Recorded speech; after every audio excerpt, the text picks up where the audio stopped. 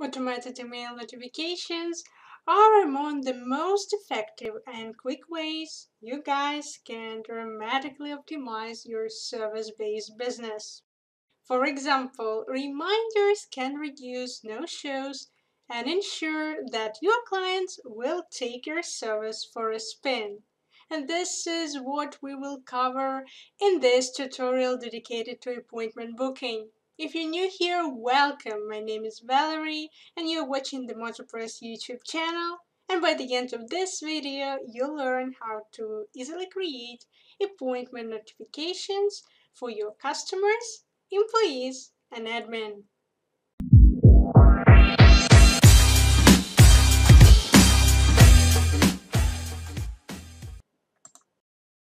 Using appointment booking will ensure a smooth customer journey, make you look professional every step of the way, and of course help your employees skip all that daily routine with phone calls.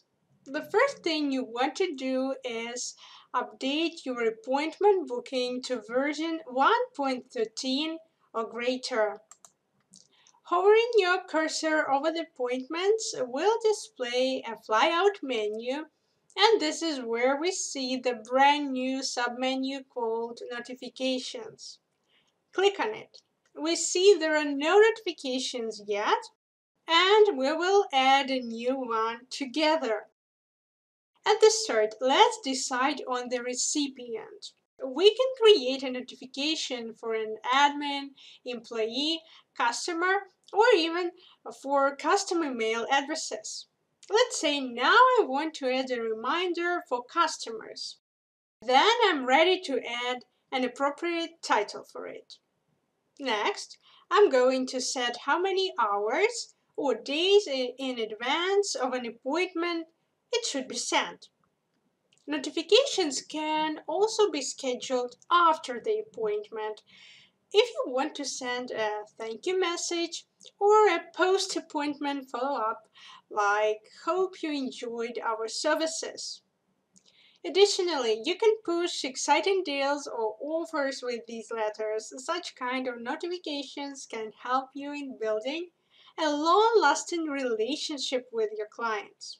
Okay, now I'm going to create a workflow that will send an email reminder to the client 2 days before the appointment time. Moreover, our notifications can also be sent at the scheduled specified time of the day. This option is available if you choose 1 day or more days from the drop-down, not hours. There is also a field for inserting some custom email addresses. But note, the letter will be sent to custom emails only if custom email addresses is checked in the recipients field. Otherwise, even if the custom email addresses field is not empty, they will still not be attached to the mailing list. Letter settings come next, and their standard subject and header.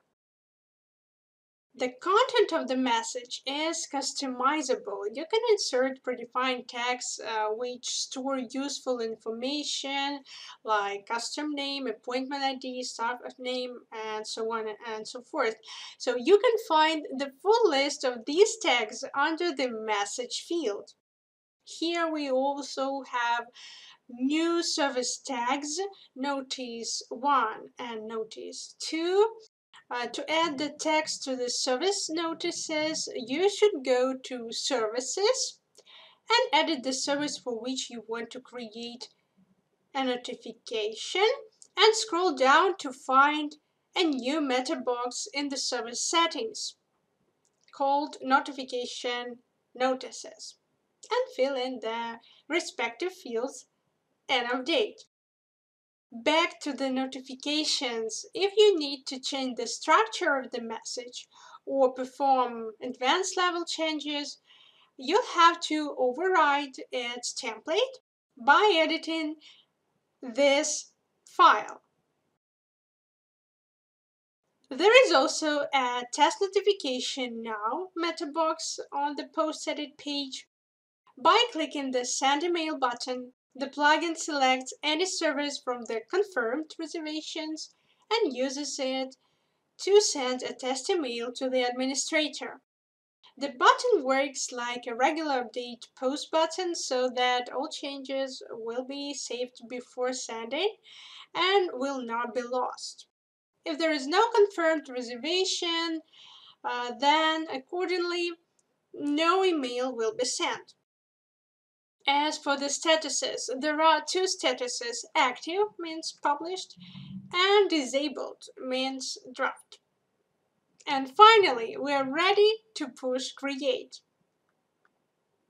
Often one booking can include several services with completely different dates and times. But you should remember notifications are sent for individual services. Furthermore, pay attention, there is no mechanism for sending notifications for past bookings. Notifications are sent only for upcoming bookings. About the notification table, detailed information about the operations of the cron is displayed. The WordPress cron is run by the WP_cron function, which is hooked to run on the init hook, which runs on every page load. WP cron is only triggered whenever a user visits your site. In other words, it depends on your site's traffic. For the cron to be triggered every 15 minutes, we recommend setting up a real cron task in your server admin panel by adding this line. It starts a background process and reviews all active notifications, searches for services suitable for them, and sends corresponding letters to the users. And voila! This is the notification the client has found in their inbox. Perfect. Apart from sending well-timed notifications and maximizing customer convenience, no-shows can be avoided by implementing a confirmation mode upon payment. Specifying booking policies is also a good way to give every client of yours a heads up when it comes to booking an appointment with you. This can help avoid casual bookings. Our plugin settings allow displaying a mandatory terms and conditions consent checkbox for the user before they can pay or reserve the appointment. We also have Google Calendar integration for employees up and running. So don't forget to check out our appointment booking playlist I've linked in the description box down below to learn more about all these useful features. And remember, appointment booking is free for all MotoPress Club members. Briefly to conclude, now you know how to manage your notification settings and keep customers, employees, and admin informed about upcoming meetings by sending them programmed reminders, or keep the conversation going with follow-up emails. This new feature will definitely help get your clients through the door at the right time and turn a new client into a loyal client and build brand value in the eyes of your customers.